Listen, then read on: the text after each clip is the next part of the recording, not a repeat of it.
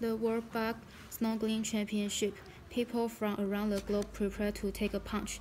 Believe it or not, people from around the globe are gathering in Wales, UK to swimming through the muddy water.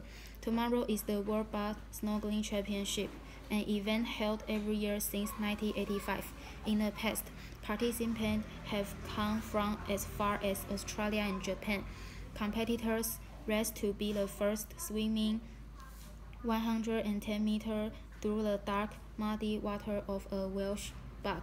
They swim underwater and breathe through snorkels.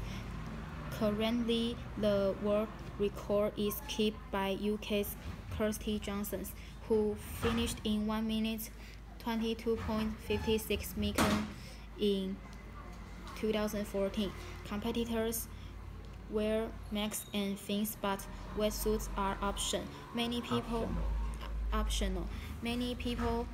come in costume, and event organizers give a fancy dress prize for the best costume.